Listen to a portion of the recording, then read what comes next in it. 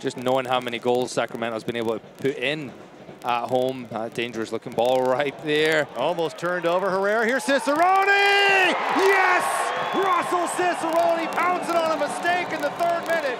It all started with Herrera getting in the mix, and it's number 5 for Russell Cicerone. What a blazing start to the 2023 campaign. And what a finish, Cicerone. You talk about time and again where guys just make runs, good things happen.